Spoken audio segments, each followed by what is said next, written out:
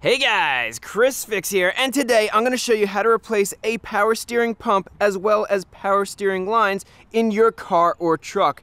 And we'll be using my 2004 BMW E46 as an example because it needs a new power steering pump. I'm turning this car into an endurance car, but before we do that, we definitely need to change the pump out. I'll show you why in a second. Now, the good thing about installing power steering pumps is once you do one, you pretty much have a good idea on how to do them all. They work pretty much all the same. So after you guys are done watching this video, you'll be able to change the power steering pump and lines in your vehicle no problem. So let's get started. Now, if you think you have a power steering issue because you hear noise or because your steering is difficult, well, before you go and assume it's a bad power steering pump, the very first thing you should do is check the power steering fluid. So locate the power steering fluid reservoir, which is this right here. So let's unscrew the cap and check our fluid level. And you can see here, we have fluid in here, which is good. And our fluid is filled all the way up to that fill line right there perfectly. So this, unfortunately, is not our problem.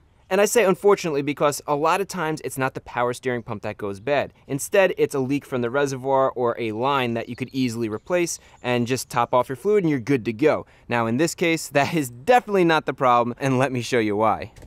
So let's start up the car and check this out. We gotta turn the steering wheel. Oh man, this is so difficult to turn, which is surprising because I've had cars with bad power steering pumps and they are never this difficult to turn. Now, imagine doing this for 14 to 16 hours in an endurance race. Oh man, never gonna happen. Can't do this on the street. It's just not good. So the power steering pump definitely has to be replaced in this car.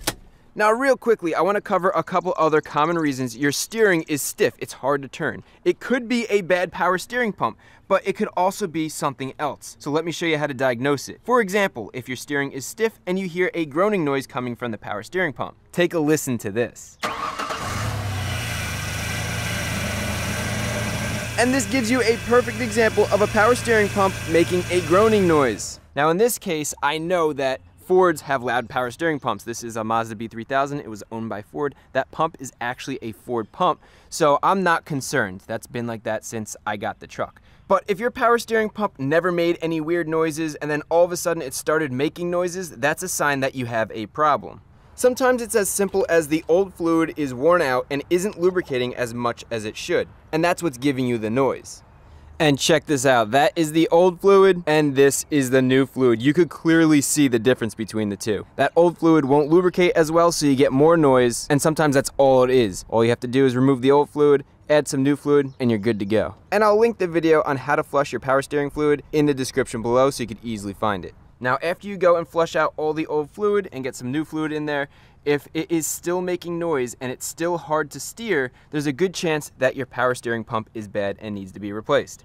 Now, one last common symptom I want to cover, if it's hard to steer and while you steer you could hear your belt squeaking, there's a chance that your belt is loose or the tensioner is loose, and that's causing your hard steering. So what you could do is turn the car on and have somebody turn the steering wheel and look to see if the pulley is slowing down like this or even stopping completely like that. And that could be just the belt is loose or worn out.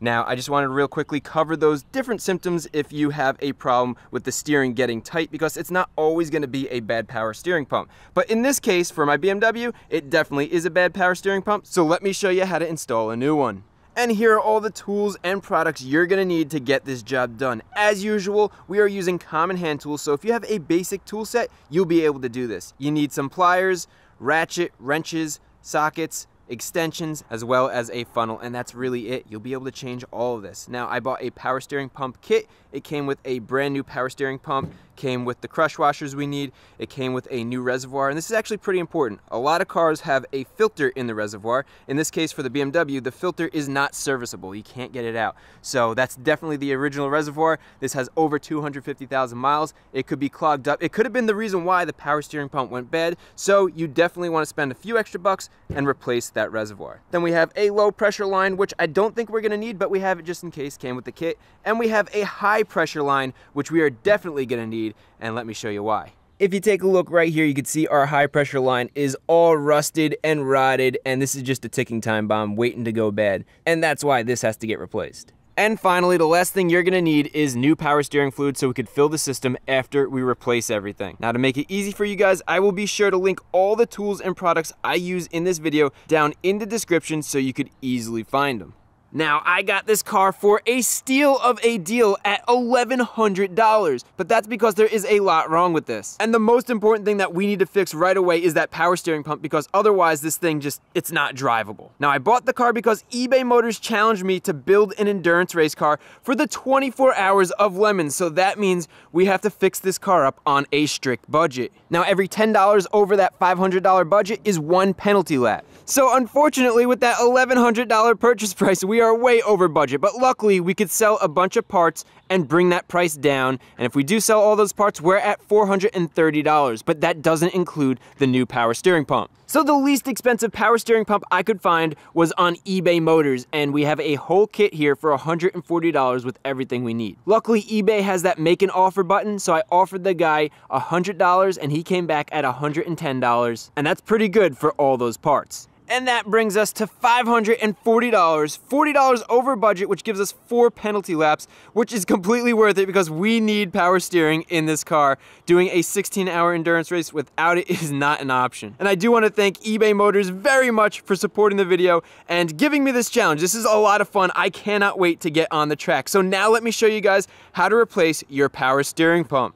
So first, the power steering pump in this car is accessed from under the car, so I'm using ramps to lift the front end, but you could also use a jack and jack stands. And don't forget to chock off the wheels to keep the car from rolling by accident. Okay, so with the car safely lifted up, now let me show you where the power steering pump is. We have to go underneath the vehicle, and it is located right up there. And as you can see, there's not a ton of room to work. We have the radiator right here. We have our sway bar right here. We might have to disconnect the sway bar and lower it down. We'll see. But we will have to disconnect the belt. We'll probably have to pull the pulley off. And then hopefully we have enough space to remove the pump. But before we do any of that, there is a high likelihood we're gonna make a mess. Power steering fluid usually gets everywhere. So what I like to do is I like to get a piece of cardboard and slide it underneath to at least contain some of the mess. And the first thing we do before we touch any lines or anything, we wanna drain as much fluid out of the reservoir as we can. And all you need is something simple like a turkey baster to pull the fluid out. So let's get this cap off and suck the fluid right out of the reservoir. And in this case, I have a little cup on the side of the reservoir to collect all the old fluid. The more fluid we could get out now, the less fluid there will be later on to leak out and make a huge mess, which is why I always do this first. Perfect, so that's exactly what we want. We removed a bunch of fluid, and let's get the lid back on there. And while we're up here, we're gonna have to remove this reservoir, so we might as well disconnect the air box so that we can easily get to it. To do that, there are 2 bolts right here. So loosen up the first bolt. Good, that's 1. And then loosen up the second one. Good.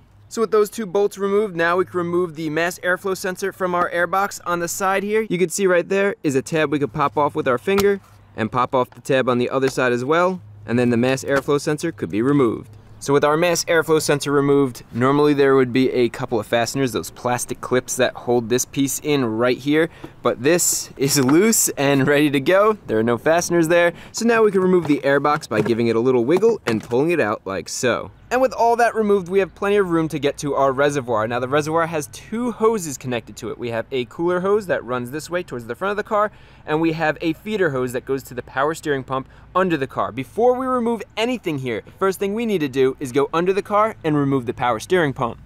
And removing the pump is pretty simple. We want to get this pulley off first, so we're going to loosen the bolts as the belt is attached so this doesn't spin. Then we're going to take our belt off, then we'll take the pulley off, and there's 2 lines. We have a high pressure line over here, and then we have a low pressure line in the back, and then it's held in by 3 bolts. That's all there is to it. So the first thing to do is break all 3 of these pulley bolts loose while the belt is still around the pulley, which is going to help prevent that pulley from just spinning as we loosen these bolts. Now we need to remove the belt tension, and this car uses a T50 Torx for the tensioner, so get your ratchet on the tensioner pulley and turn clockwise to remove the belt tension, and now we could slide the belt off the pulley like so. Now there's no reason to remove the entire belt from the engine, so let's tuck it out of the way so it's easy to install later. And finally, let's finish removing the 3 bolts holding that power steering pulley in.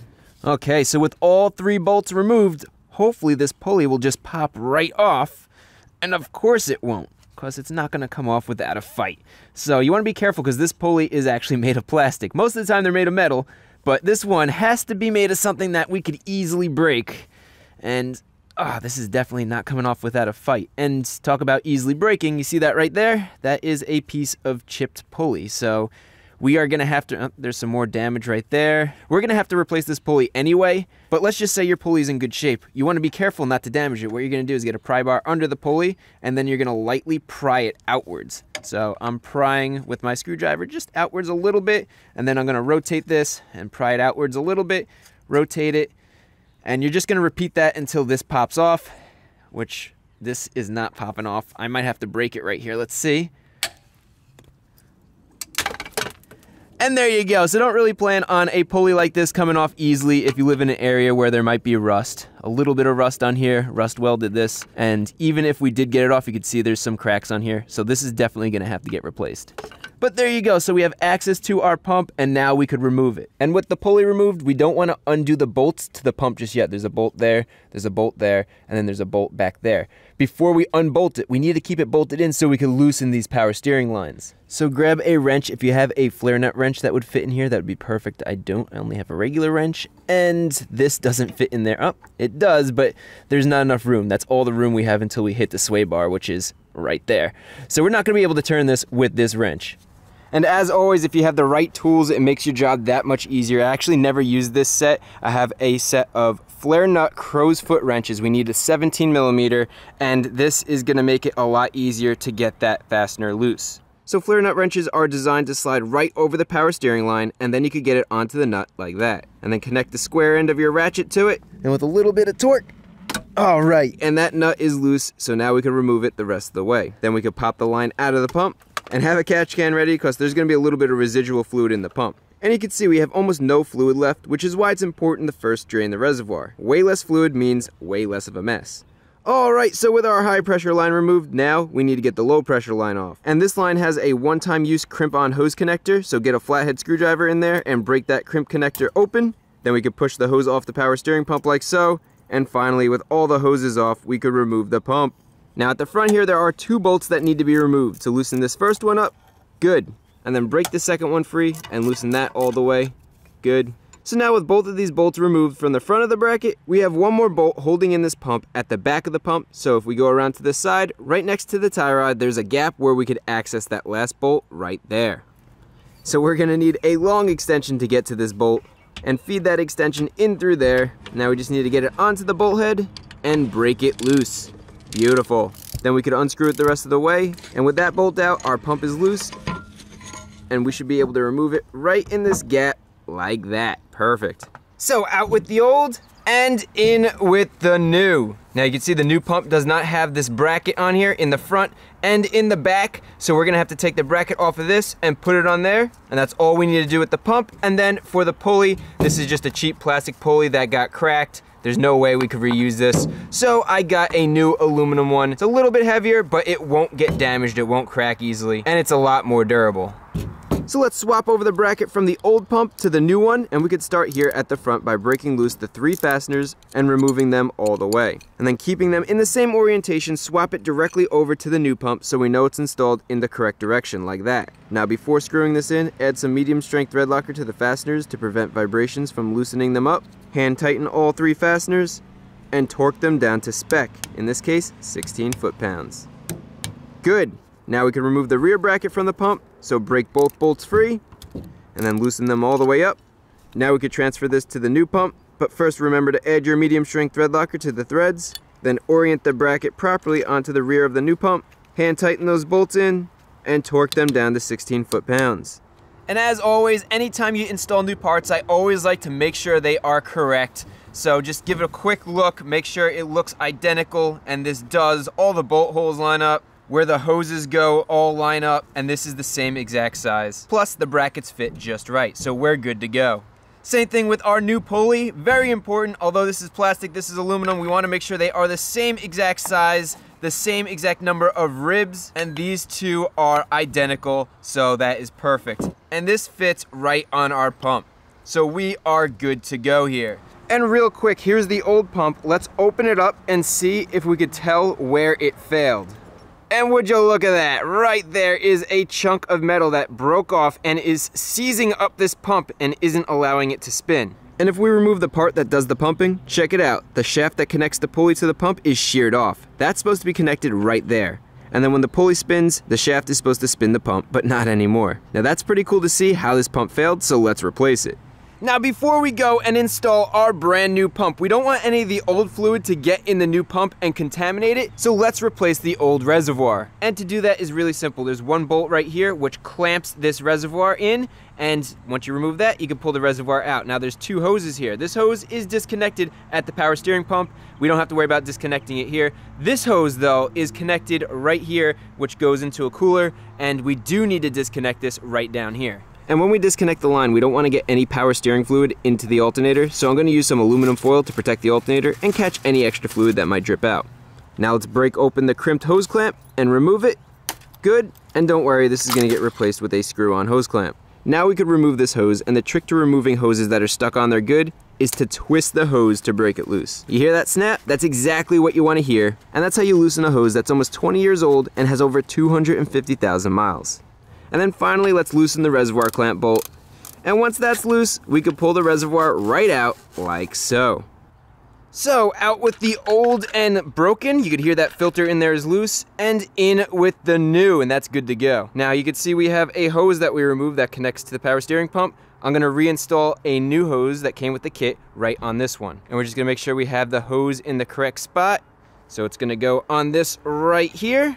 And then we'll take our new hose with the hose clamp and we will slide it right on, just like that. Now anytime you tighten down a hose clamp onto a plastic part like this, just snug it up. Don't over tighten it because you could crack that plastic nipple that it slides over. With that snugged up, pull on it to make sure it won't come off, and that's not going anywhere. So now we could feed the hose down to where the new pump will be installed. Then we could get the reservoir into the holder like that, and then we could snug up the bolt clamping in the reservoir. Good. And finally, don't forget the hose clamp on the cooler line. Then we could connect it to the reservoir and tighten down the hose clamp until it's snug. Perfect, and that's not coming off. Beautiful, so our brand new reservoir's in there, our two hoses are connected. Now there's one last set of hoses that we need to replace, and that's these right here, the high pressure lines. So let's go under the car and replace them. Here's our rotted old line that is barely hanging on.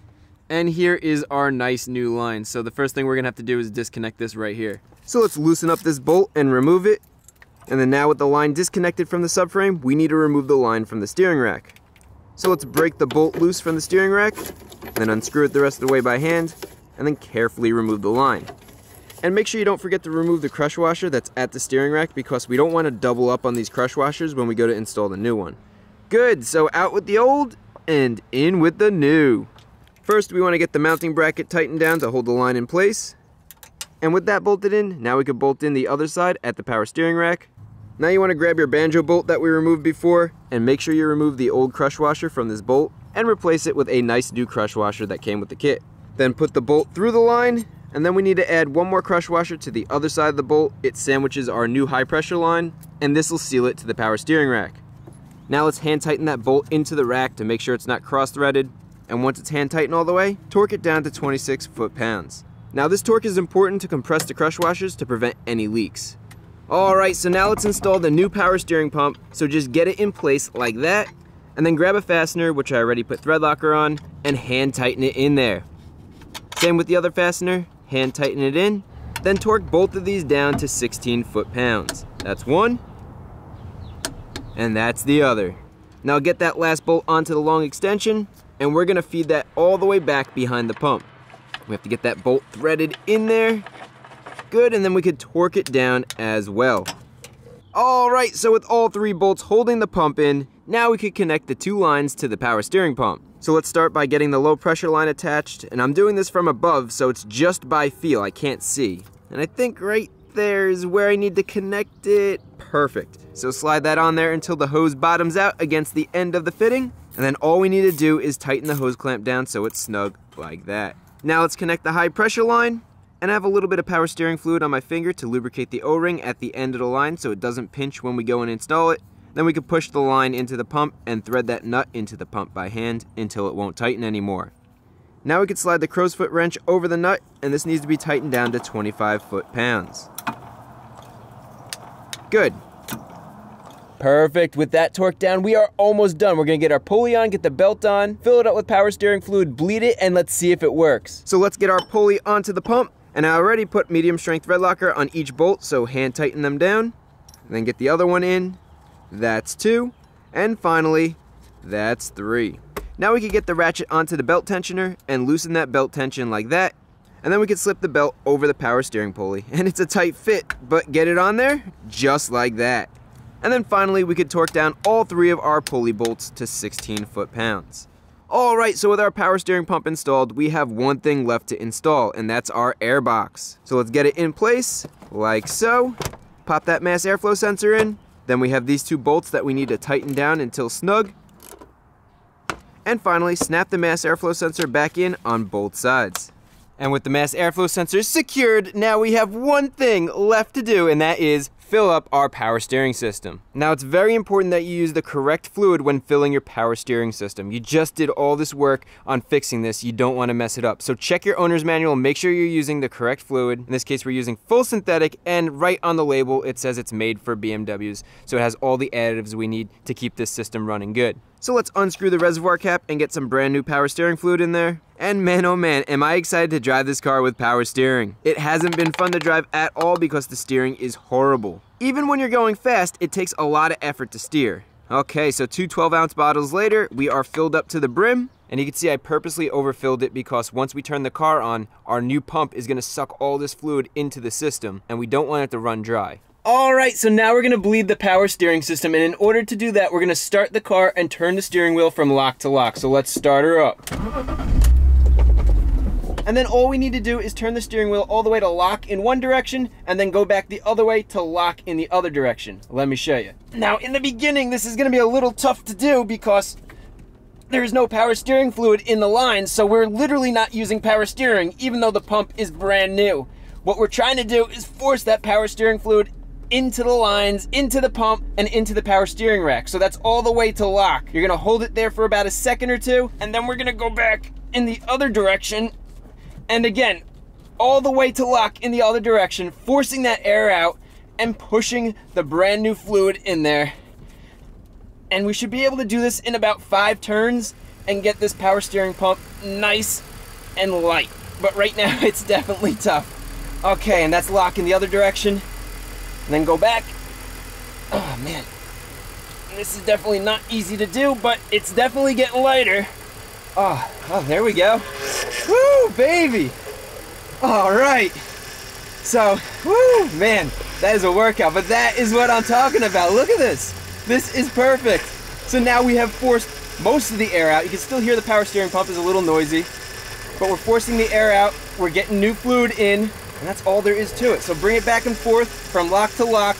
Again, about 5 times or until you hear that power steering pump quiet down and the steering is nice and soft. And we're done. That's it. So now what we're gonna do is we're gonna go check the power steering fluid reservoir. We're gonna top it off, and then we're gonna go for a ride. We're good to go.